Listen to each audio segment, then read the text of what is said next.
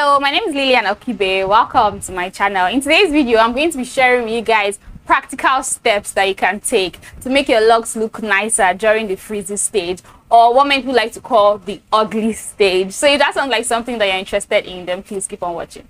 So I actually have a video on my channel where I talked about this. When I made that video, I was actually in the ugly stage. You know, so if you're interested in wanting to know what I thought back then, yeah, you can go ahead and watch the video. I'm going to link it up in the iCards. Now, the first thing you can do to help your locks look nicer during the frizzy stage is for you to get a shape, like get a haircut. Put your hair, cut your hair into a shape. You can either do this before you start your lock journey. Like if you're someone who has not started their journey yet, you can do this before you start your lock journey. So cut your natural hair into a shape. And if you've already started your journey, you can cut your locks into a shape. I know when people hear cuts, they're just like, oh my goodness, I can't, how can you tell me to cut my hair? I'm trying to, because in the early stages of your lock journey, your hair is shrinking a lot and you just cannot wait to have your hair start to grow longer, you know. But I feel like when you have a definite shape, like when your hair has a definite shape, everything looks nicer. If you're someone who used to wear their hair in wash and goes when they had loose natural hair, then you definitely understand what I mean. Like when your hair has a shape, like a definite shape, it makes everything look so much nicer. So even if your locks are frizzy and they're all over the place and everything, when your locks have a shape, it just looks nicer. Now when I started my journey, I didn't intentionally cut my hair just because I wanted to start locks, but it just so happened that at the time that I started my lock journey, I just cut my hair into a shape. I tried to cut my hair into a, kind of afro, kind of full hair here and bob. I tried to cut my hair in something like an afro bob, but it didn't come out the way I wanted it to. You know, so I had kind of a shape. And so when I started my journey, even though my locks shrunk up a lot, it shrunk into a nice kind of pixie cut shape. And that's because my hair was already cut into a shape, and so it just followed that shape even when I was going through my own frizzy stage, and that helped to make my locks look nicer, even though they were very, very, very short and frizzy. You know, that's something that you can look into. And if you're a guy, doing something like lining up your hair, if you're into that, can also make your locks look nicer. Or I know some people who do faded haircuts, that can also make your locks look a little nicer if you're going through the frizzy stage. But that does not mean that if you do not cut your hair into a shape, or if you do not get your locks lined up or anything like that, that's your hair cannot look nice. I'll be sharing some other tips that can help if this is not your cup of tea. Now, the next thing that can help to make your locks look nicer during the frizzy stage is for you to use water to your advantage. Water is your friend. Use water to mold your hair, your locks into the shape that you want. And this is another thing that I did a lot when I just started my lock journey, and this is something I feel really contributed to how nice my hair looks, how nicely shaped my hair looks, even when I was going through the frizzy stage. Every single day I would use water and just arrange my hair and mold my hair into the shape that I wanted. And month after month after month, my locks started to form that shape that I had created. So even, yes, my hair was cut in such a way that it shrunk up into a pixie kind of cut, but for the fact that I always use water to arrange my hair, it also made it look nicer in that shape of that pixie cut. And so I had, to be honest with you, I didn't actually have an ugly stage. To be honest, I looking back at my old videos and my old pictures, I feel like I never experienced an ugly stage, and that's because of all these things that I'm telling you guys in this video. Yeah, I know people say that water you should not touch water, should not touch your hair for the first few months because they are afraid that their locks will unravel and everything like that. But you don't necessarily have to soak your hair in water, but just use your spray bottle, spray some water into your hair and mold it into the shape that you want. If you do this daily, put some water, mold the hair, your locks into the shape that you want, put some water, mold your locks into shape, before you know it, your locks will grow into that shape, and it's just going to look a lot nicer, even even when you're going through the frizzy stage. Another thing that can help to make your locks look nicer during the frizzy stage is for you to, as much as you can, for you to wear your locks down. Wear your locks down as much as possible. I see so many people who are just starting their locks. They are always packing here, packing there, doing this, doing that, and even though at first when you start out, it seems like it's cute, like it's actually cute, to be honest. But I feel like as you approach like the 1 month mark, up until maybe like 10 months, I feel like the best thing you can do for your locks is to wear your locks down. Number one, because your locks are going to shrink, and if you're someone who, for me, like my hair shrunk up a lot. Like I'm going to put like a video somewhere on the screen to show you guys, to give you guys an idea of how my hair was, like how long my hair was. And then I'm going to show you guys how it actually shrunk when about like 3 months into my lock journey. So my hair shrunk up a lot, and for many people their hair is going to shrink a lot. It may not shrink as much as mine did, but it's going to shrink. So if you start your lock journey always putting your hair in styles and packing, putting it up and putting it here and there, the thing is, at a point you're going to get to a stage where your locks will shrink so much that it will no longer be able to go into those styles that you started with. And because your hair has been so used to, your locks have been so used to being in that particular style, it will no longer be able to hang down nicely. Like when it hangs down, now that like your locks are no longer long enough to be in those styles, when you put your locks down, your locks are going to hang in a weird manner, and it's not going to look cute at all. And that's why I always encourage people, like when you're just starting out, at least for like the first 6 to 10 months of your lock journey, try to wear your locks down as often as possible. You can style it in different ways down, like you can put maybe a part here, a part there, switch up your parts and everything like that. Maybe leave some bangs. You can use like maybe like little scarves and all to like pull it back off your face and all that. But generally, like the general look of your hair, just try to wear it down as much as possible. You can flip it in different ways, but just make sure that it is worn down as often as possible. This will greatly affect how nice your locks will look when you're in that frizzy stage. Another thing that can help to make your locks look nicer during the frizzy stage is, if you want to style your locks, right, invest in headbands and like visor caps and like bandanas and slim scarves, like basically all those things where you're not covering your locks altogether, but you're just like using maybe like a strip or like a headband to just like, maybe you can wear it around like the perimeter of your hair, or you can use it to like push your hair back, you know, or you can use like those visor caps that basically just cover the perimeter of your hair and the rest of your hair is out there. It's going to help give your locks a little bit of oomph, right, without interfering with the locking process and without molding your hair like, or meshing or swooshing your hair in a weird manner. And you can get like different colors, different styles. I'm going to put some pictures up here to show you guys what I mean.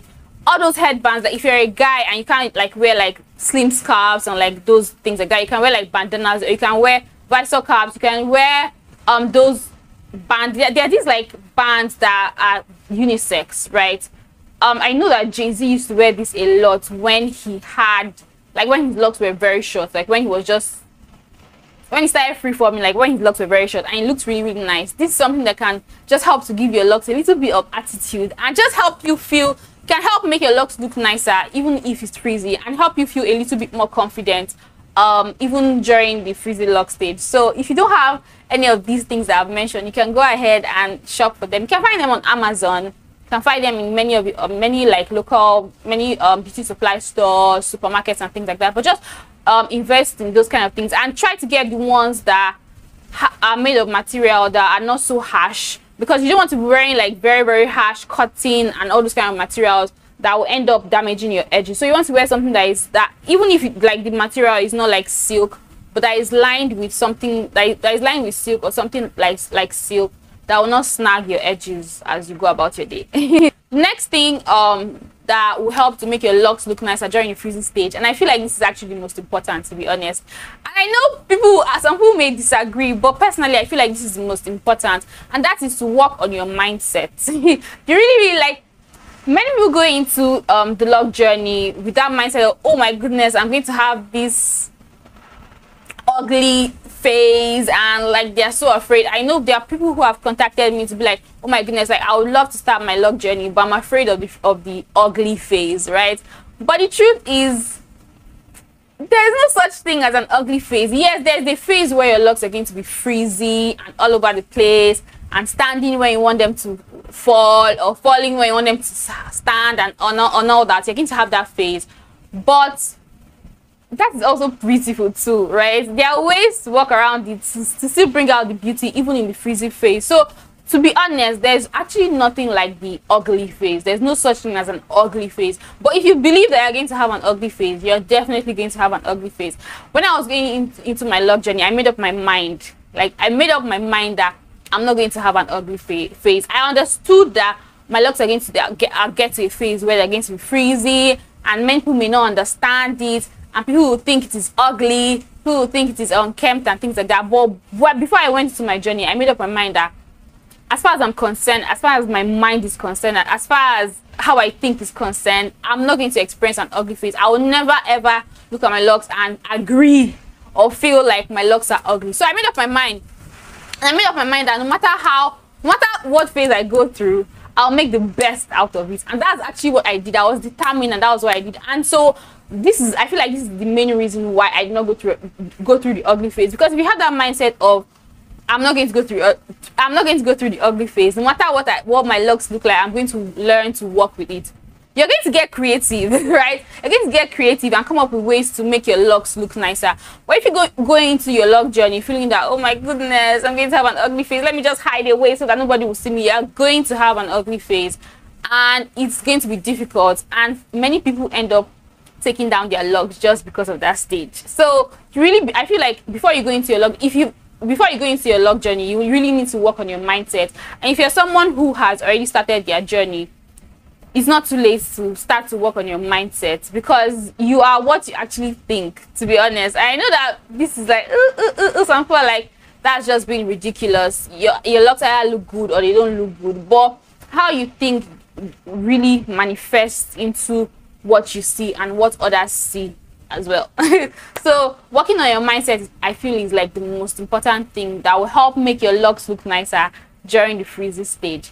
Now, after all these things I've said, there are things that you don't want to do, you know, if you want to enjoy your locks and have your locks look nice during the frizzy stage. Now, the first thing you don't want to do is hide away in your house and hide away in your room because you're ashamed of your hair, you're ashamed of your locks, and you don't want anybody to see you in your ugly face. That's something you don't want to do, because I see so many people who like start their lock journey and then just all of a sudden they just become antisocial. If you're someone that you're an introvert, you're not really into going out and meeting people, that's a totally different thing. But if you're someone that you're normally the life of the party, you're out there, you like to go out, you like to meet people, but just because you now have locks, you feel like you need to hide away and, you know, just avoid people because you are afraid or you're insecure about what they're going to think about your hair. This is something that you don't want to do, because I feel like the lock journey actually teaches us to be comfortable in our own skin and be confident no matter what others think about us, right? And I feel like if you just hide away, number one, you're going to miss out on so many beautiful things, beautiful interactions with people, beautiful events. Like, you can just imagine having like a major event of maybe like a loved one and you choose not to go just because of your hair. Like, it doesn't make sense. If you're always hiding in your room because of your hair, you're always hiding in your hair in your house because of your hair, you're never going to get to that point where you're going to be confident. The more you wear your hair out, the more you show up, right, with your hair, even if at first you don't really think it looks good, even if at first you can see that it's frizzy and you agree that it is frizzy and you're actually uncomfortable, the more you show up, the more comfortable you're going to get with it, and the more creative you're going to get, and the more you're going to come up with ways to make the best out of what you have, right? So do not hide away in your house just because you're going through the frizzy stage. Another thing you want to do is retwist too often just because you want to hide your frizz. If you're someone who wants their locks to grow thick and full and juicy, you don't want to do this. If you don't mind like thickness, then go ahead, you can retwist as often as you want, but just don't retwist too tight so that it doesn't damage your hair, right? But if you're someone who wants their locks to be very thick, you can't afford to retwist very often just because you want to hide the frizz. Like, that's going to do you a lot of harm down the line, because it's not going to make your locks get as thick as possible. So don't do that. Another thing you don't want to do is cover your locks every time you go out just because you're afraid of what people will think about your frizzy hair, or you're insecure about what people are going to say about your locks. Like, back to what I said earlier about not hiding in your house, and that thing you want to do is cover your locks, because the more, like I said before, the more you show up with your hair out and about, the more confident you're going to get, right?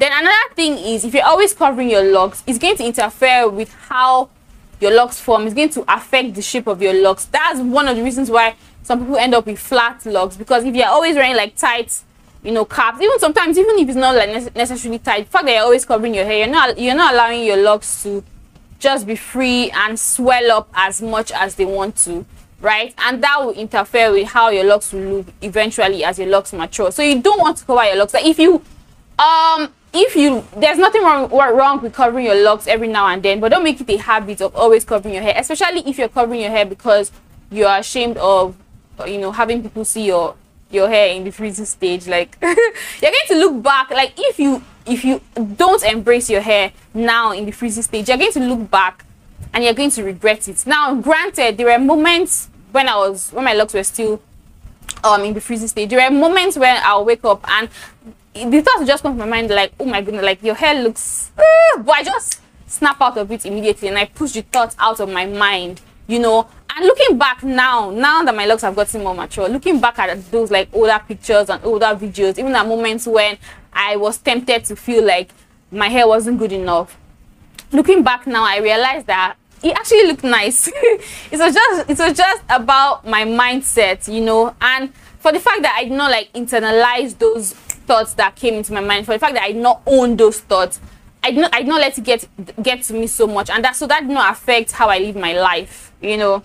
And now looking back, I'm glad that I did not, because I would have missed out on like so much beauty. Now another thing you don't want to do is bathe in gel, in hair gel, just because you want to tame the frizz. And I see so many people do this because they feel like, like their locks are too frizzy and all over the place, so they always slick their hair. Some of them retwist, you know, with a lot of gel just to hide the frizz. Some of them are always slicking and, you know, slapping gel upon gel on their hair.